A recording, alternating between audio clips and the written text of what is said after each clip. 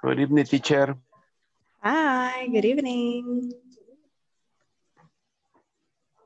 Good How evening, is teacher. everyone doing today? Good evening.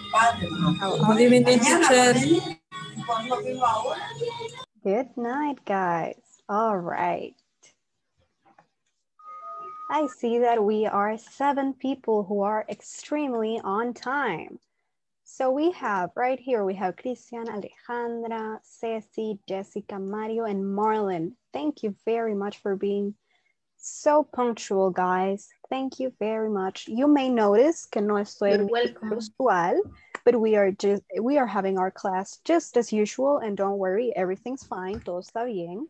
I just had some special things to take care of this week, so I am at a different place. Estoy en un lugar diferente, but we are going to have our class as usual. Siempre vamos a tener nuestra clase normalmente, guys.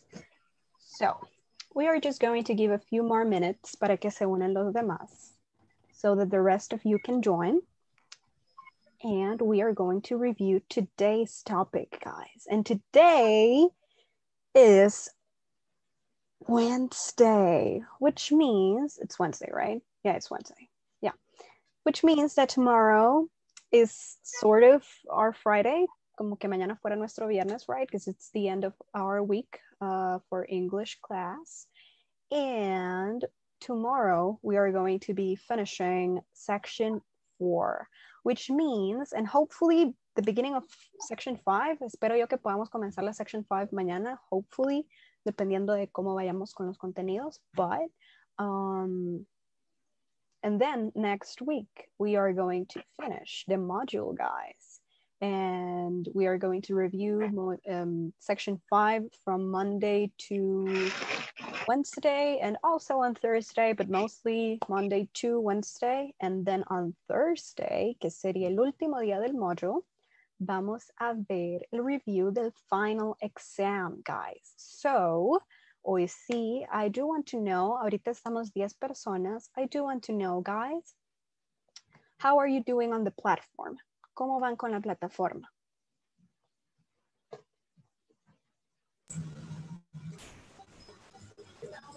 Hi, good evening, teacher. Hi, good evening, Nestor. How are you? Fíjese que en la plataforma, no sé si vio ahí que estaba dando problemas hoy con YouTube. Sí, con YouTube. Fíjense que eso fue un problema, es un problema de YouTube. La plataforma está bien, ahorita YouTube es lo que está dando problemas, los videos no se pueden ver.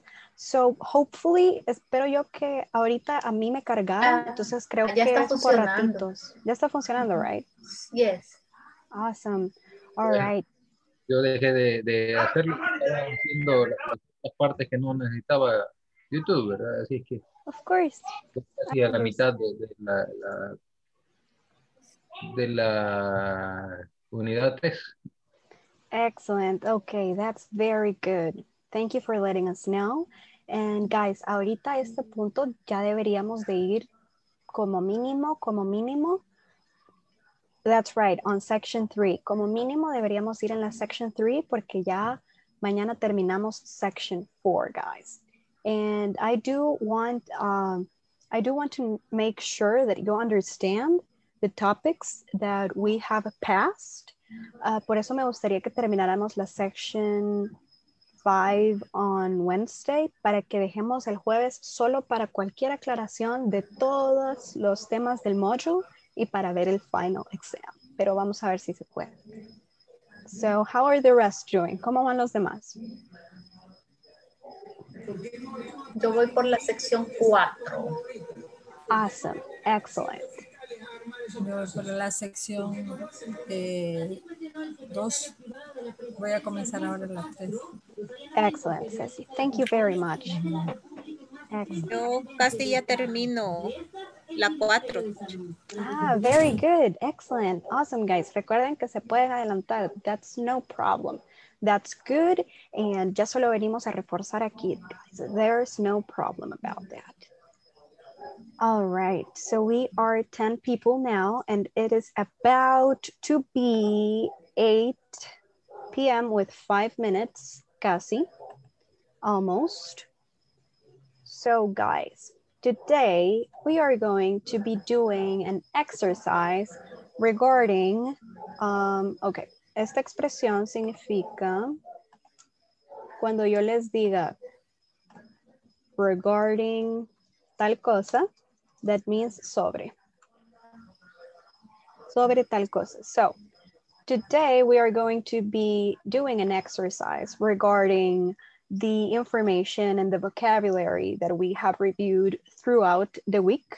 Throughout, esta es otra palabra, durante la semana. Throughout the week, which was vocabulary about foods and how to measure foods and how to say it depending on if they are countables or uncountables, right? So let's review that very quickly. I am sharing with you right here. We have seen words about food. As you remember, we saw some vocabulary about food. Y también vimos some and any and how to count countables and non-countables. So now we are going to go ahead and review adverbs of frequency, guys. Vamos a ver adverbs of frequency antes de hacer la conversation porque quiero que me integren los adverbs of frequency en las conversations que vamos a intentar hacer. Porque vamos a estar hablando sobre qué es lo que les gusta comer, qué es lo que ustedes desayunan, almuerzan y cenan. What you have for breakfast, lunch, and dinner. So you can say that you usually have eggs, beans, tortilla, plantain, and cream, and some bread, right? Un desayuno típico. Or you can say that you sometimes have a bowl of cereal, right? So, para eso nos sirven, guys, los adverbs of frequency. Adverbios de frecuencia, so that we know how often. Aquí tenemos esto, esta expresión. How often viene a ser qué tan seguido. So that we know how often you guys do something. Para saber qué tan seguido ustedes hacen algo. So, we can measure them con percentages. Percentage. Porcentaje. We can measure adverbs of frequency with percentages. Can I please have, let's see, Nestor, read how we use always.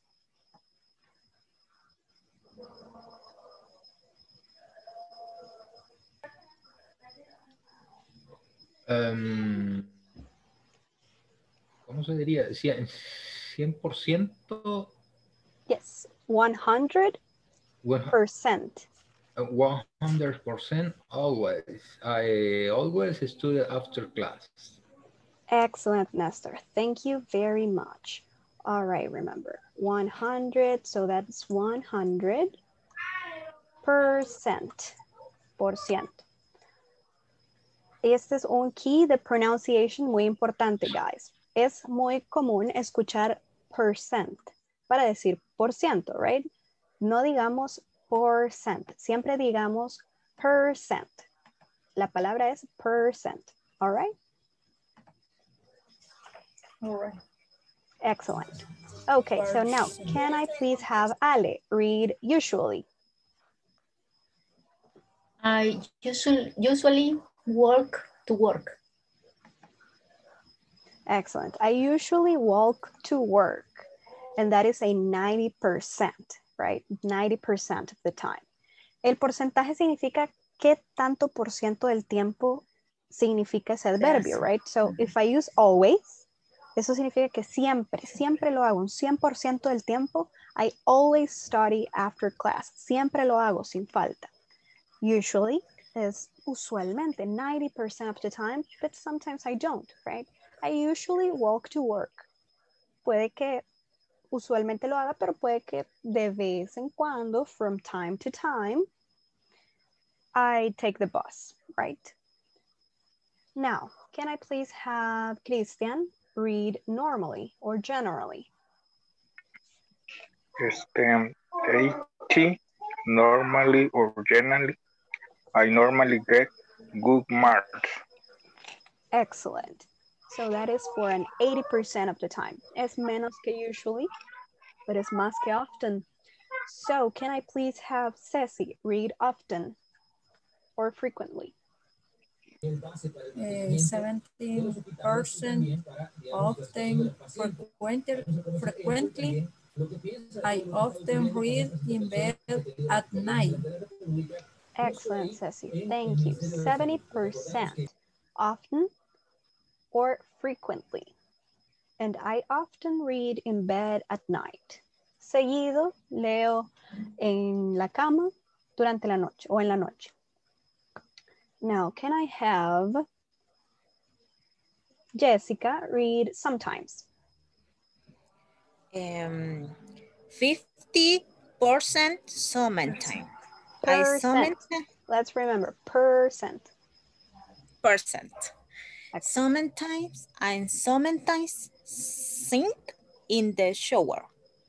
Excellent. Sometimes, I sometimes sing in the shower. Excellent. So aquí podemos ver que de un solo de 70 se pasa a 50, right? Because sometimes, ese sí, sometimes es a veces. Ese sí se puede traducir a veces. Sometimes. So sometimes, a veces ya es, a veces sí y a veces no, right? So 50% of the time. Now, can I have Mario read occasionally?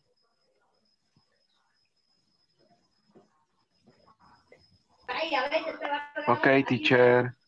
Occasionally. I occasionally go to bed late. Excellent.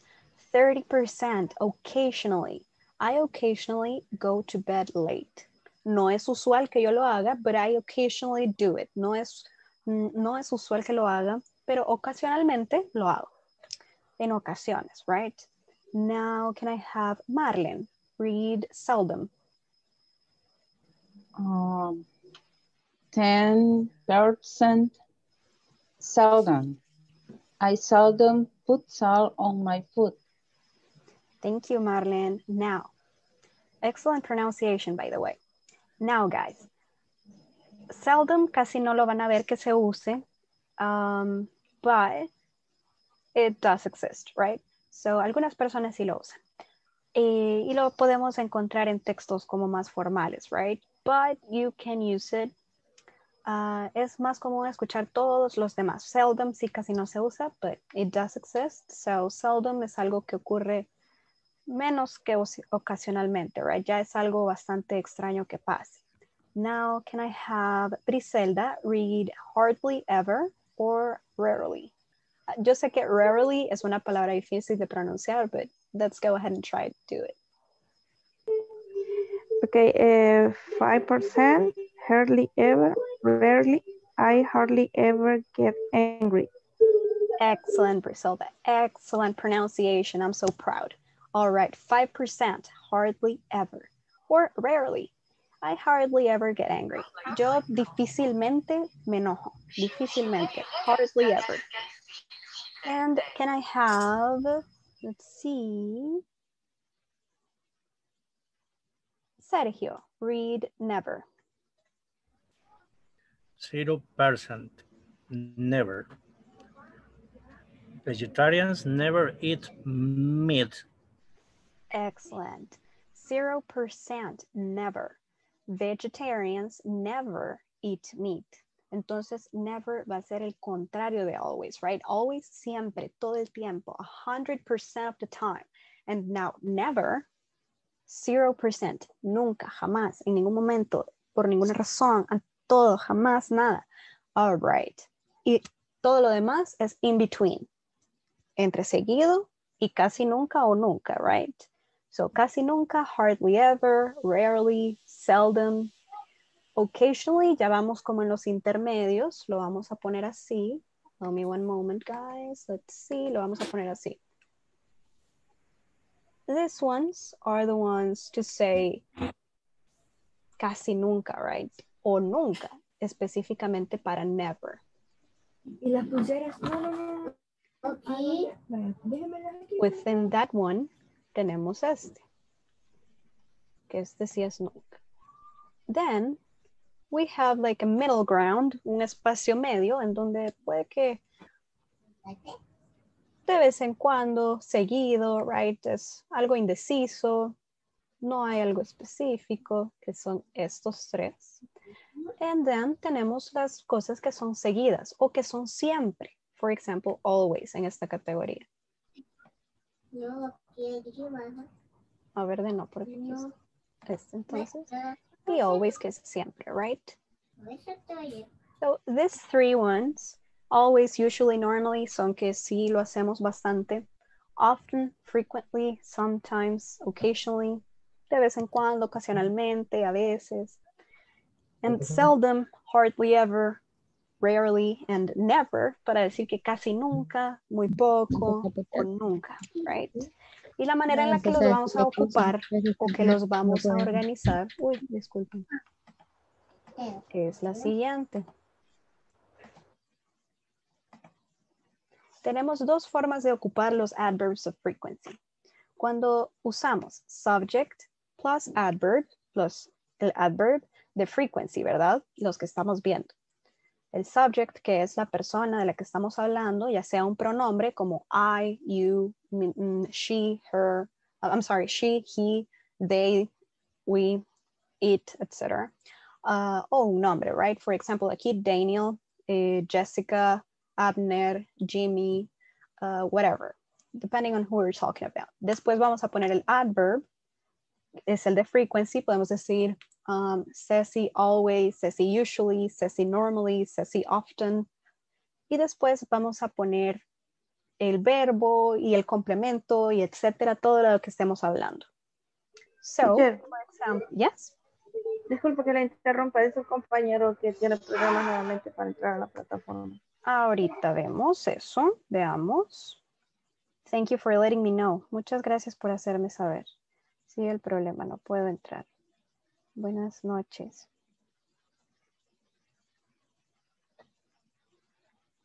Vamos a poner aquí, por favor, a soporte técnico.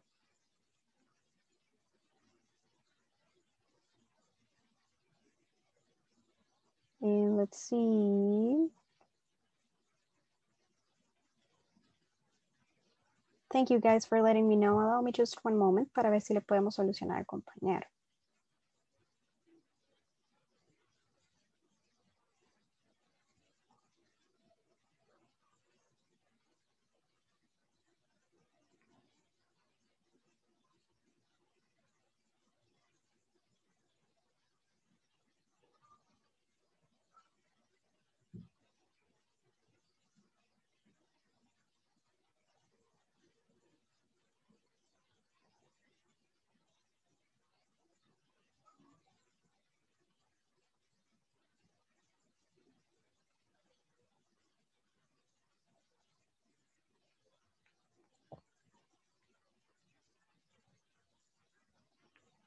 Thank you guys. Allow me just one moment to see if we can solve it out.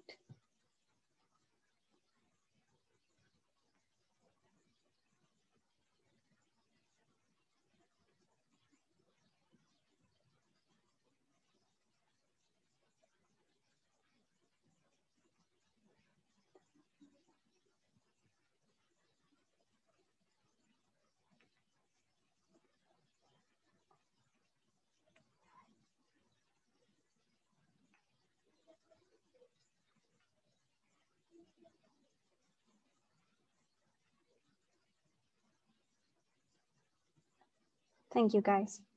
All right. Right now, let's see.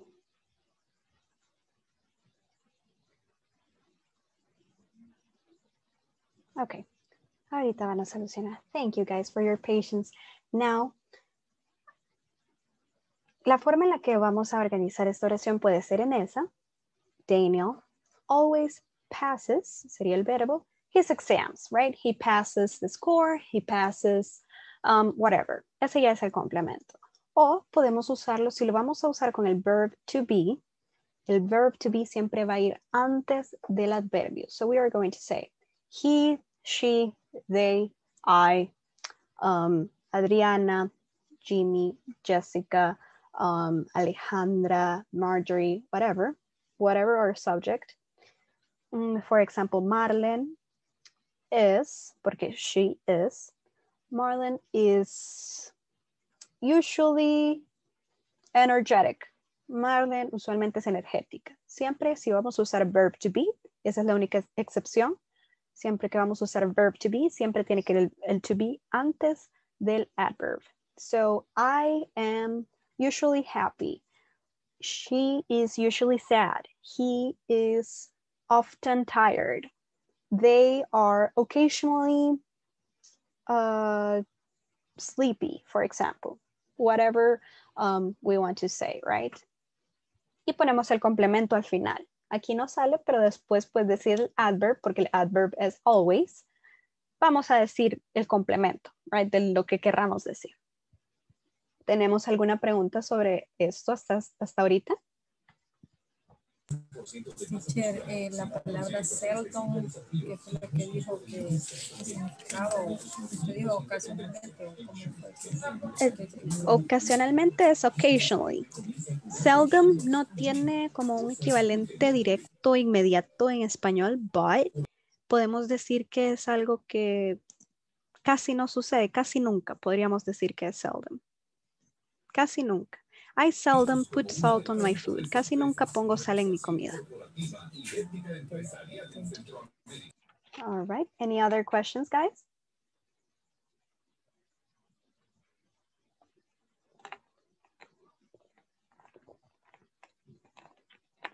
All right. In that case, I'm just going to go ahead and ask some questions. Let's see. Briselda, si yo quisiera decir que yo usualmente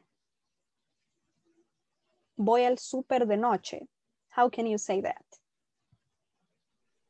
I usually go to the market at night. Excellent. I usually go to the supermarket or to the market at night. Perfect, Briselda. Excellent. All right. Now, Néstor, si yo quiero decir que yo casi nunca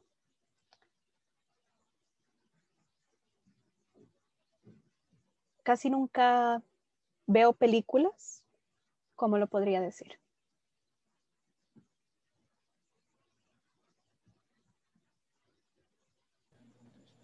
I hardly ever watch movies. I hardly ever watch movies. That's very good. Excellent. Recordemos. I seldom, hardly ever. Todos esos son casi nunca, muy rara vez, extraña vez. Ahí ya va a depender de cómo nosotros querramos decirlo. Y ya nosotros sabemos como mentalmente qué tampoco queremos decir. Si yo sé que seldom es un poquito más que hardly ever, pero ambos significan casi nunca, entonces solo depende como el énfasis que le querramos dar, right? Pero ambos están correctos. Very good, Nestor. Thank you. Now, si yo quisiera decir, yo nunca como vegetales, how could I say that, Christian?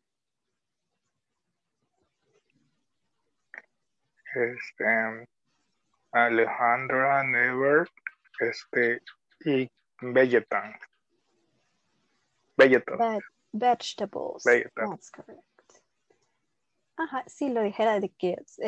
Christian en este caso nos dijo en segunda persona como yo, right? So that's correct. Excellent. Alejandra never eats vegetables. Recordemos, she and he and it llevan la S al final del verbo. So si vamos a decir Alejandra or someone else or he or she, eats. So Alejandra never eats vegetables. Now, can I have, let's see, Adriana. Now, Adriana, si yo quiero decir que yo siempre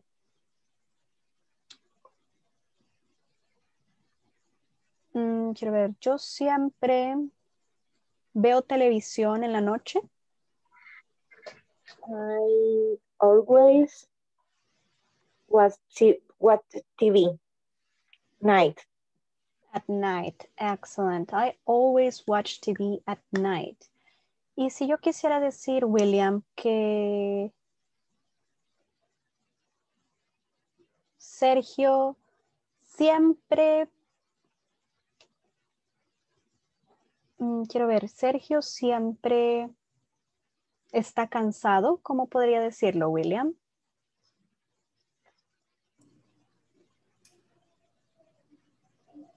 Perdón, ¿cómo se dice cansado? ¿Cómo digo cansado? Tired. Tired. Ahí sería Sergio always is tired. Always is tired or is always tired?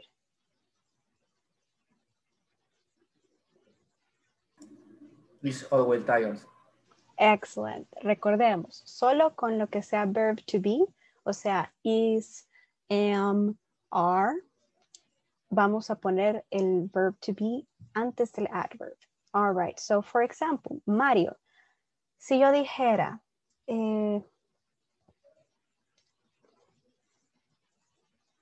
yo siempre estoy triste, ¿cómo podría decirlo?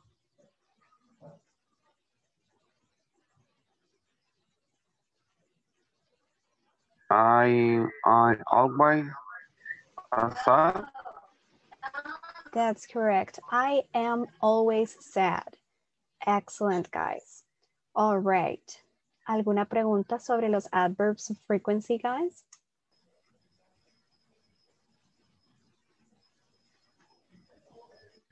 Or is everything clear? Solo una pregunta, teacher. ¿Sí? O sea, ¿cuál es la diferencia entre usar, por ejemplo, work y job? Es lo mismo, ¿verdad? O sea, lo puedo usar. Sí. Yeah, sí. Entonces, la única diferencia, the only difference between work and job. Esto me está preguntando, right?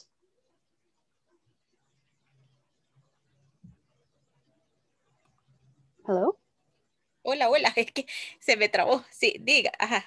Es okay. que yo siempre, o sea, para decir trabajo es work, ¿verdad? Pero también lo usamos como job cuando hacemos una pregunta. ¿Hay alguna diferencia para hacer, digamos, dónde tú trabajas? Ese, digamos, la palabra en sí. O es igual, o sea, no hay ninguna diferencia. Okay, so this is how it works. Work es un verbo. Es el verbo trabajar. Job es la palabra trabajo. For example, en español lo que pasa es que yo voy a mi trabajo y es un sujeto, right? O yo voy a trabajar. Entonces véanlo así. Job, trabajo, a mi trabajo, mi lugar de trabajo. Y work, el verbo trabajar, para que veámoslo así. So, you can say, I work at Walmart, for example. I work at Walmart. Y puedo decir, I have a job at Walmart. ¿Cuál es la diferencia? Yo trabajo en Walmart y yo tengo un empleo en Walmart. So, job es empleo y work es el trabajo, el verbo trabajar. Es más común que ustedes escuchen, denme un segundo. La forma, no es que sea correcto o incorrecto, pero la forma en la que realmente se usa es que nos van a decir para work, for example. Nos van a decir, where do you work? ¿Dónde trabajas? What do you do for work? ¿Qué haces en tu trabajo o para trabajar?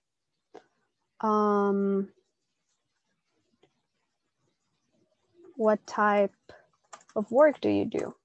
Igual, ¿qué tipo de trabajo haces? Y para job, lo podemos escuchar. What's your job? ¿Cuál es tu trabajo?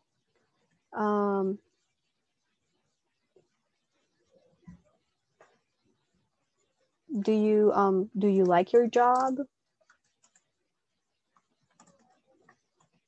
Por ejemplo, no es muy común que vayamos a escuchar do you like your work? Eso es, casi no se va a escuchar.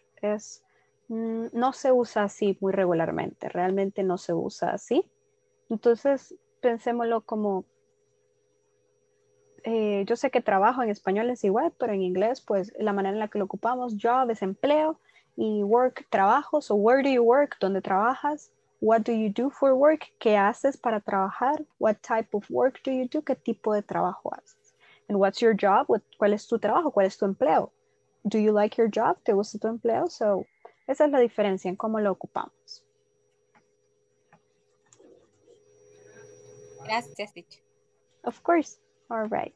Estos son el tipo de palabras que, as I always tell you, con la lectura y con el escucha de series, películas o lo que ustedes quieran, pero muchísimo con la lectura, you can learn.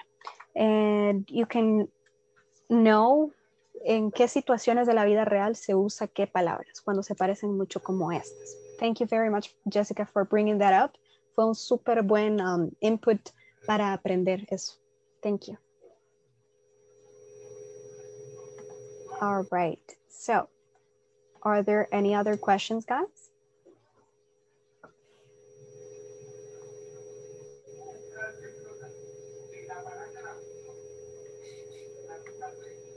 ¿O hay alguna palabra aquí que no conozcan?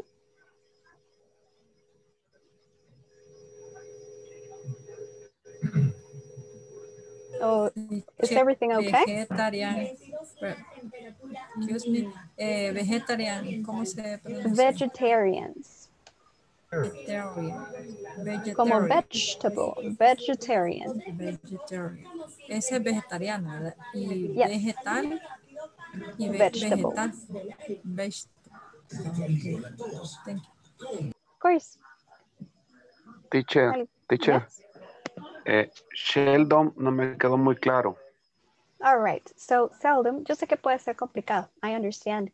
So, seldom es prácticamente lo mismo que hardly ever, rarely. Es casi nunca, extrañamente. Raras veces. Prácticamente, raras veces, prácticamente nunca. Como les digo, no hay un equivalente en español, so it just means that, que casi nunca, rara vez, y así. Gracias, teacher. Of course. All right, guys. So, if there are no further questions, ahora que ya vimos los adverbs of frequency, déjenme explicarles lo que vamos a hacer as an exercise today, combinando con los topics de food. Okay, so this is what I want you to do. Vamos a hacer un párrafo más o menos como este, like so. For breakfast, y esto es sobre mí, right? Les voy a hacer uno como para mí, para que vean lo que quiero que ustedes hagan. For breakfast, I usually eat a toast with jam and a glass of milk. Esto me lo estoy inventando porque ni puedo tomar leche, soy intolerante a la lactosa, but whatever. So I usually eat a toast with jam and a glass of milk. For lunch, generally,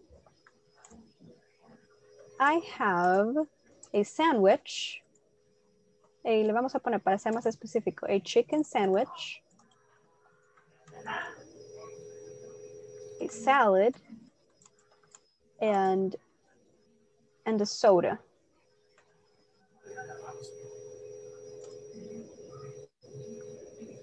Occasionally, I eat dessert. And for dinner,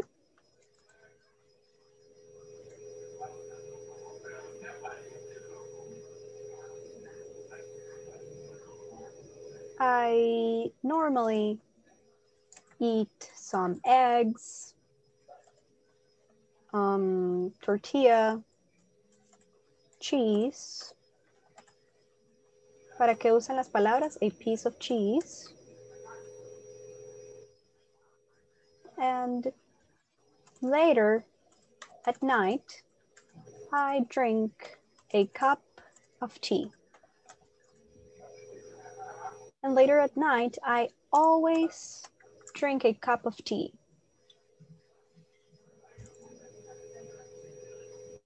I hardly ever eat pineapple because I don't like it. Okay, so this is what I want you guys to do. Me van a poner qué es lo que comen para el desayuno, para el almuerzo, para la cena y de por último, algo que nunca coman porque no les gusta. So, for breakfast, I usually, y yo puse yo usualmente, pero ustedes me pueden poner, si ustedes siempre desayunan lo mismo, pues me dicen, I always eat tal cosa. O si normalmente comen tal cosa, pues tal cosa. Y si no desayunan, pues I usually don't have breakfast. Y así. For lunch, generally, I have lo mismo. Si ustedes siempre almuerzan lo mismo, tal cosa, o sometimes I have tal cosa. And for dinner, I lo mismo. Normally eat, or usually eat, or I often eat. And then, algo que no les gusta. I hardly ever, I never, si de plano no lo comen, o son alérgicos o algo, I never eat that. I rarely eat that. I seldom eat that because I don't like it. Or because I'm allergic to it, porque soy alérgico. I'm allergic to it. Or because it makes me sick, porque me enferma. Y así. So, ¿entendemos el ejercicio, guys? Yes. Yes. Awesome. Excellent. So I'm going to send you guys to breakup rooms. Los voy a poner en breakup rooms, así si tienen alguna duda, se pueden ayudar entre ustedes, within you guys. And yo también voy a estar rondando por allí para poder ayudarlos. So let's see, we are 17 people right now. So I'm going to make 5 groups. Algunos van a quedar de 3, algunos de 4. And please click on go to breakup rooms.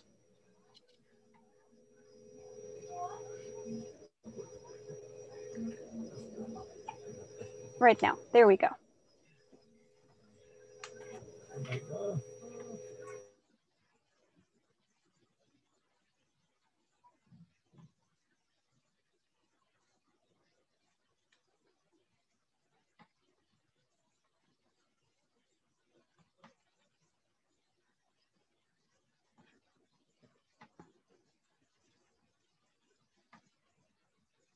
All right, let's click on join breakup room, guys.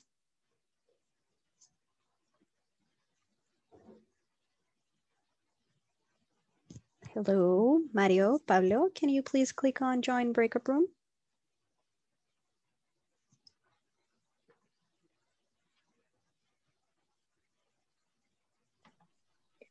Hola, me sacó del grupo, Ale. Hi, Adri, I'm sorry. Ahorita te vuelvo a poner. Hold me one moment. Gracias. Room number 5. All right. Ahorita te cae. Gracias. Thank you.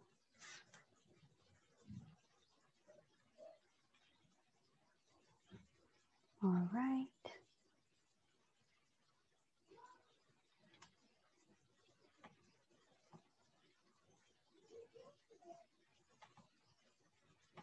If you want, I can send you.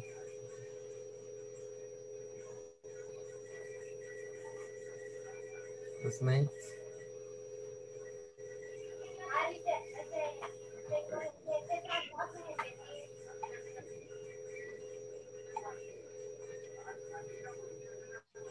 ¿Me la mandaron? No me sale para mandarla. A ver si la puedo mandar yo.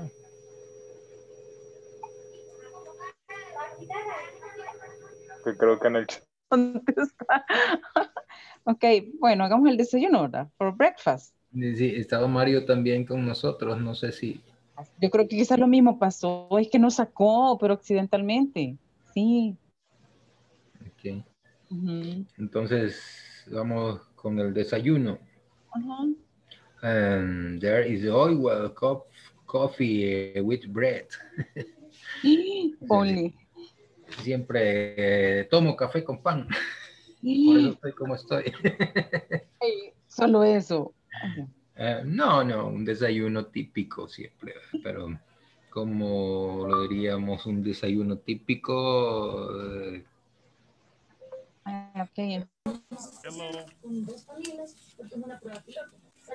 Ahorita estamos haciendo con Rita lo que ayer for breakfast. Por ejemplo, el mío me quedó for breakfast. I always eat an eggs with vegetables and cooked meal and coffee.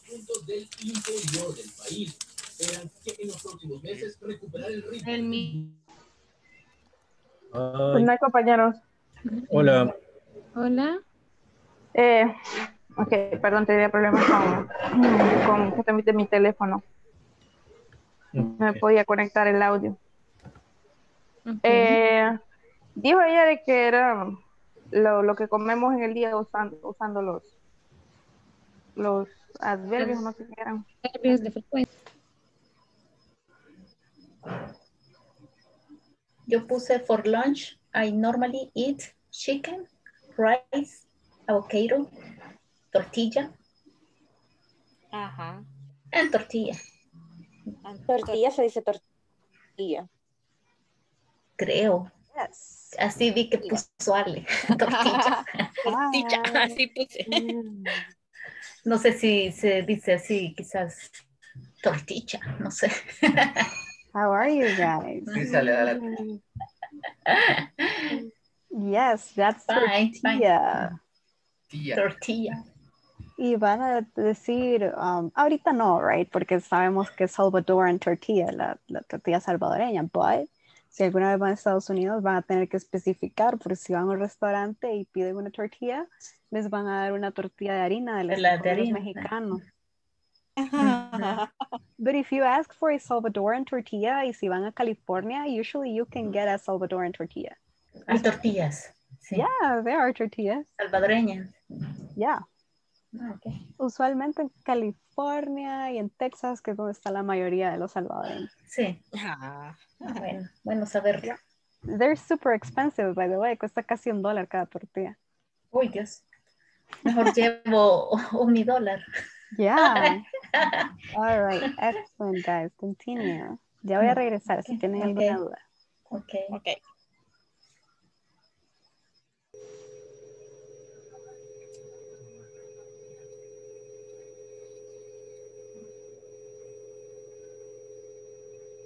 Hello, hello. How are you guys doing?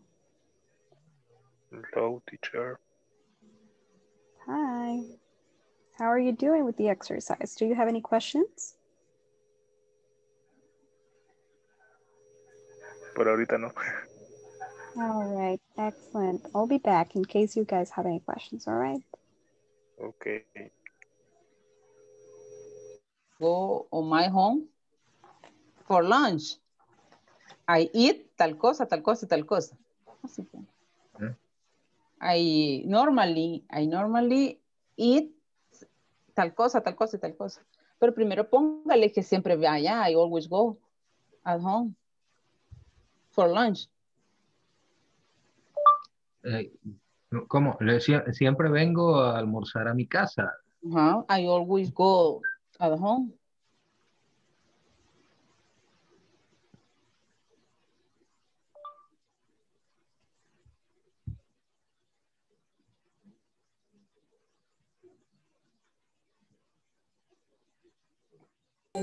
En caso de duda, consulte a su médico. Lea cuidadosamente las instrucciones de este medicamento.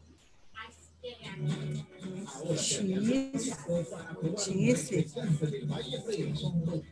¿Con qué? Yes. Anti. Anti. Una taza de té.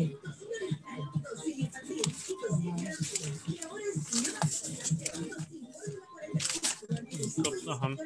Ajá. Vale.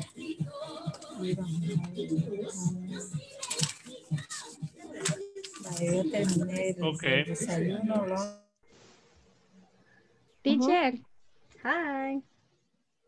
how do you say tortilla? Tortilla. Así. Yeah. Y si la quiero poner tortilla tostada, toast tortilla. Toasted tortilla. Yes. Ok. Gracias. All right. Me hacían la misma pregunta en otro breakup room y yo les explicaba que, yeah, it's a tortilla, right? But if you guys go to the United States, van a tener que pedir una Salvadoran tortilla, una tortilla salvadoreña. Because ahorita no, right? Porque sabemos que estamos hablando de la Salvadoran tortilla. But if you guys go to the United States, you guys are going to have to ask for a Salvadoran tortilla.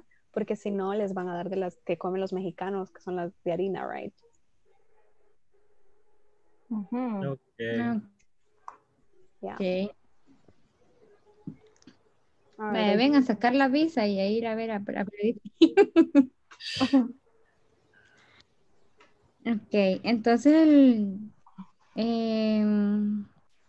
sería I normally eat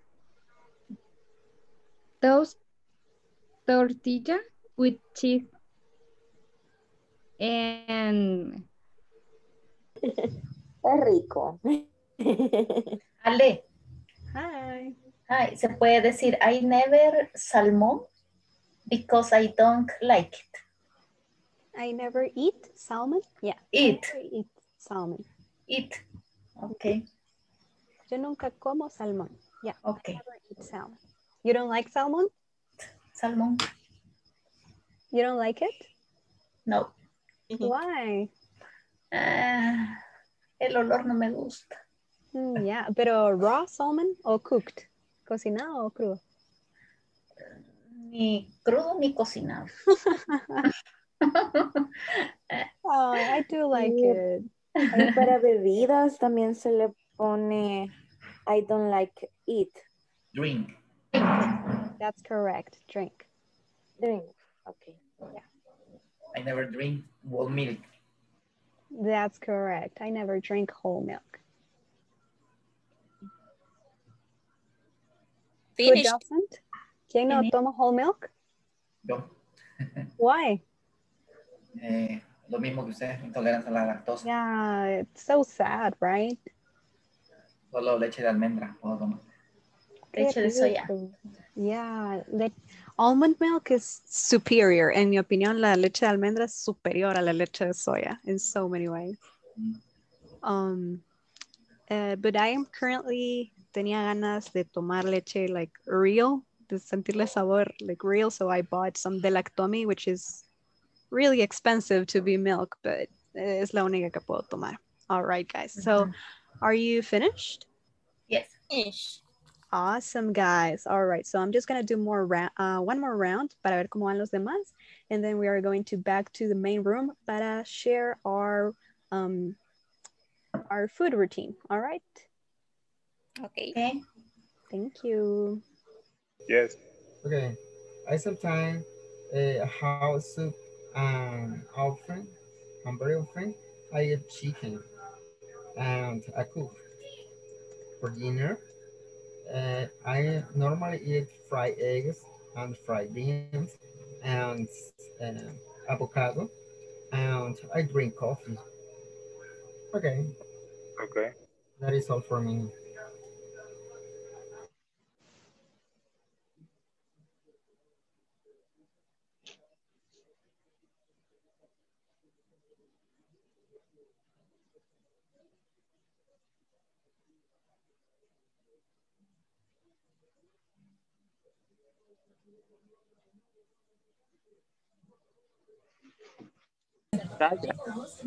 Ve, igual Igual que yo. que Rita.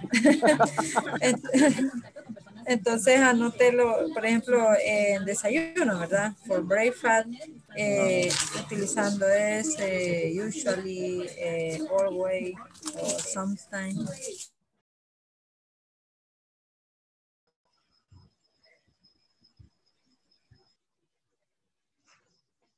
Hello, hello, hello, hello, guys. How are you doing? Did you finish?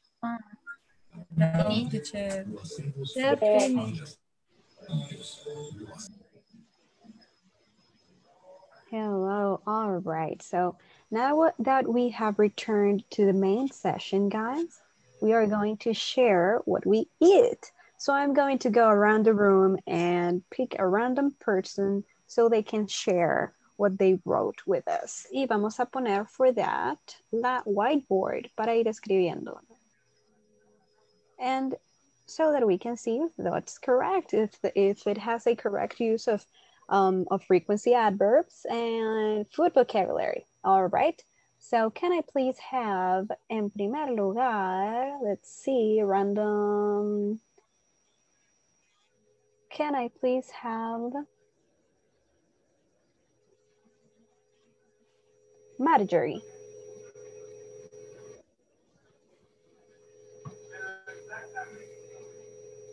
Jam.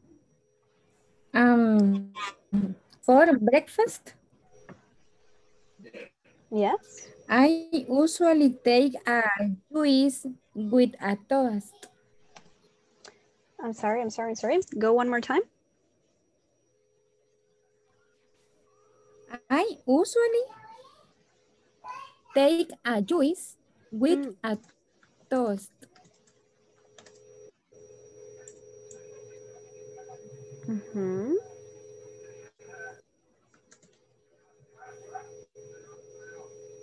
See?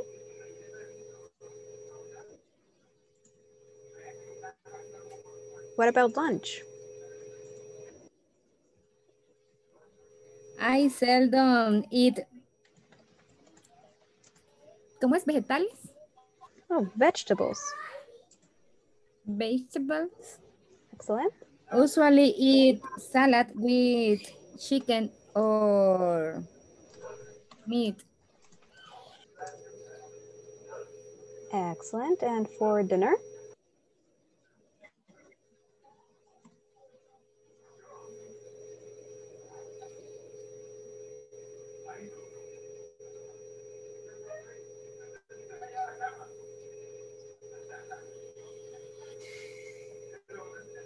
Hello? I generally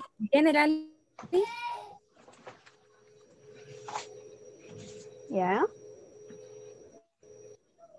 eat toast tortilla with cheese.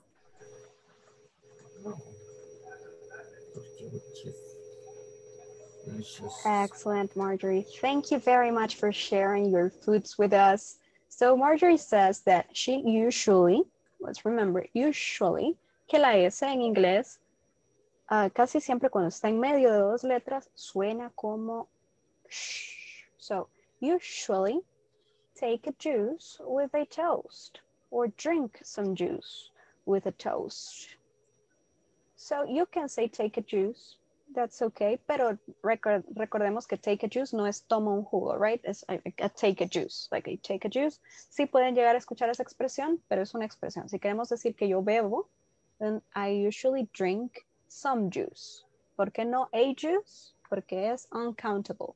So, let's mejor decir en este caso, drink some juice. With a toast, excellent. And for lunch, she seldom eats vegetables. She usually eats a salad with chicken or meat. Perfect. And for dinner, she generally eats a toasted tortilla with cheese. Perfect. Thank you, Marjorie. Now, can I please have Nestor?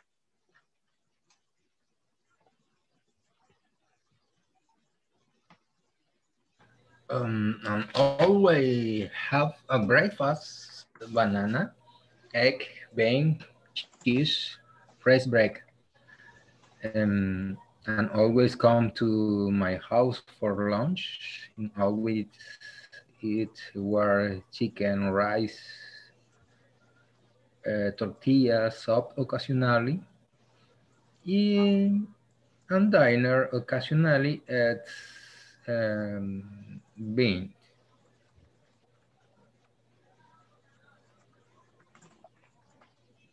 Can you please mention what you have for breakfast one more time, please? Banana, egg, beans, cheese, French bread. Oh, okay. Pan francés, right? Yeah.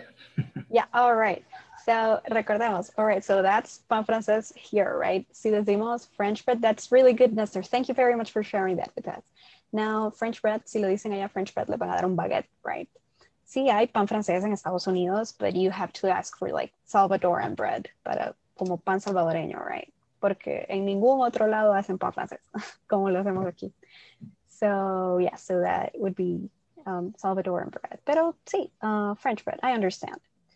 And so Nestor says that he always has breakfast. He always has a banana, eggs, beans, cheese, and bread for breakfast. And he always goes home for lunch, which is cool. Super bien. Always goes home for lunch. And he has chicken, rice, tortillas, and soup occasionally. And for dinner, let's remember, guys, is dinner. Y diner es el comedor. So dinner es la comida.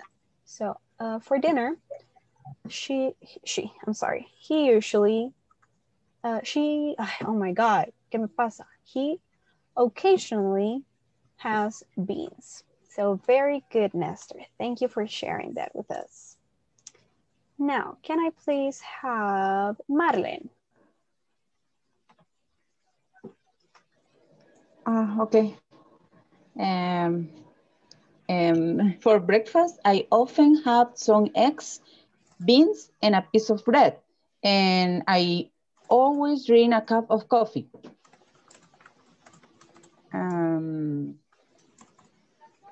Okay, for lunch, I always eat a bowl of salads, some vegetables, and I sometimes have a plate of soup, a portion rice, and some chicken or meat. I seldom drink soda because I prefer drink water or tea. Water or? For dinner, tea. I understand, yeah. For dinner, I normally eat a piece of cheese, tortilla, some beans, and an egg. I never eat honey because me da alergia, no sé cómo se dice. Oh, because I'm allergic to it, porque soy alérgica. Allergic. Okay, because I'm allergic. Yes. This is true. Thank you very much, Marlon. I didn't know you could be allergic to honey. No sabía que se podía ser alérgico a la miel. That's so rough. Yes. Wow. Sí, le sale ronchitas en toda la cara y el cuerpo. Oh, no. But I do want to thank you for doing what you never eat, porque nadie me lo había dicho. Yo no les quería decir nada. So thank you, Marlon, for sharing that. And I never knew that could be possible, but thank you for sharing. Now, Marlon often eats eggs, beans, and a piece of bread for breakfast, and she always drinks a cup of coffee. Really good. Now, for lunch, she always eats a bowl of salad, some vegetables, and she says that she sometimes has a plate of soup, a portion of rice, and some chicken or meat. And she seldom drinks soda because she prefers water or tea. Perfect. That's very healthy. Excellent. And she normally eats a piece of cheese, tortilla, some beans, and she never eats honey because she's allergic to it. All right. Yes. Thank you very much, Marlene, for sharing this with us. Now, guys, it is 9 p.m. y no les quiero robar sus minutitos. Sé que todos tenemos cositas que hacer y que trabajar mañana. So, nos vamos a quedar hasta aquí, guys, y vamos a continuar mañana sharing our food schedules or what we eat. Así que, por favor, no faltemos mañana. We are going to continue working tomorrow. And that's all, guys. Thank you for sharing this class with me. And see you tomorrow. Thanks, teacher. See you Good night, tomorrow. teacher. Bye. Teacher. Bye. Good Thank you. night. Bye, everybody.